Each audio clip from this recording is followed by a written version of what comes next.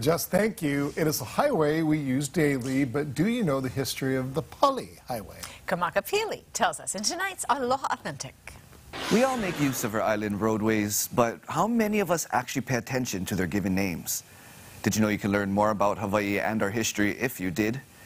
Well, our weekly Aloha Authentic segment, we highlight various streets across the islands so we can dig into those names and in turn, learn something new. This week, we bring attention to a busy highway connecting windward Oahu to Honolulu. From the Ahupua'a of Kailua to the Ahupua'a of Honolulu, which lie in the moku of Ko'olaupoko and Kona here on Oahu, stands a roadway named after the cliff it traverses. We're talking about Pali Highway.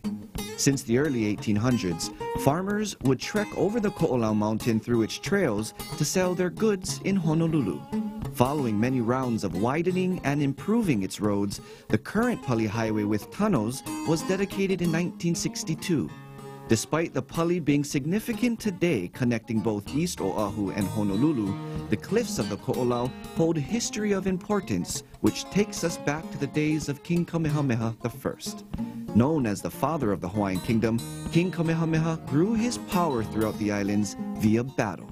Arriving on Oahu by the shores of Waikiki, the king sent some warriors up to the mountain to dismantle cannons directed at him. After doing so, King Kamehameha successfully pushed his enemies from Waikiki up into Nu'uanu Valley to the final scene of battle, which was the cliff's edge in the area where the Pali tunnels are now located.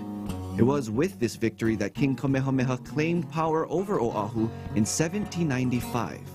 It wasn't until 1810 when King Kamehameha officially established the Hawaiian kingdom by securing his sovereignty over the final islands of Kauai and Ni'ihau through diplomacy.